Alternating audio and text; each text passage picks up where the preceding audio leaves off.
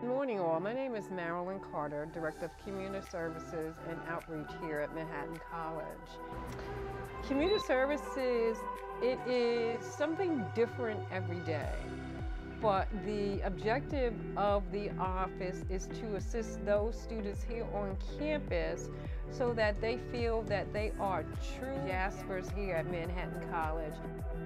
The goal for this office was to bring residential students and commuter students together to find out what is this great divide that we often talk about. Student leaders who were residential students, we brought together student leaders who were commuter students, and we had them sort of duke it out in an intellectual way.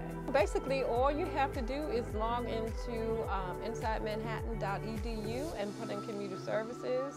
We will pop up under the Division of Student Life, and you can read all of the different things that we have been involved in. What is our goal? What is our objective?